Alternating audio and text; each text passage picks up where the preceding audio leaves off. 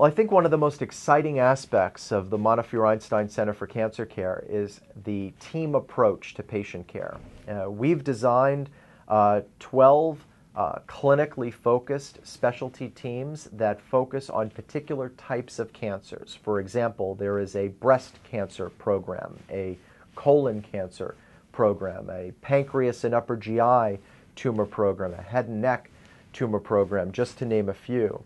And each of these programs is made up of experts in a variety of different disciplines: surgical oncologists, medical oncologists, radiation oncologists, nurse navigators, that all work together to present the important aspects of the patient's particular case at a tumor board or conference that's conducted.